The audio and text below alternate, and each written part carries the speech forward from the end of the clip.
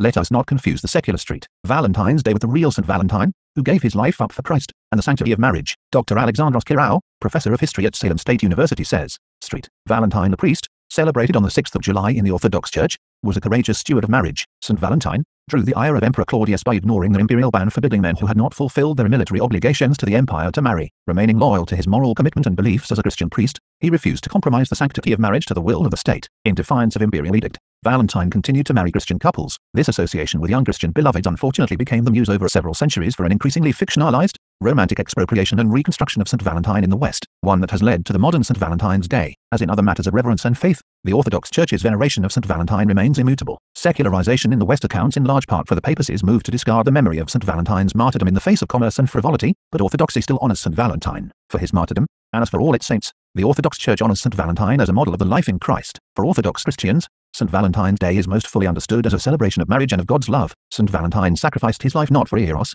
but in order to sanctify and make whole the union of young couples through the blessing of God's love, demonstrating our love for God and reaching our fulfillment in Christ through our relationships with our spouses, families, and communities, is a way of life that is at the heart of Orthodoxy. By living a life in emulation of Christ, St. Valentine shared this fundamental truth of Orthodox Christianity with the world, one that is more beautiful and lasts longer than flowers and cards.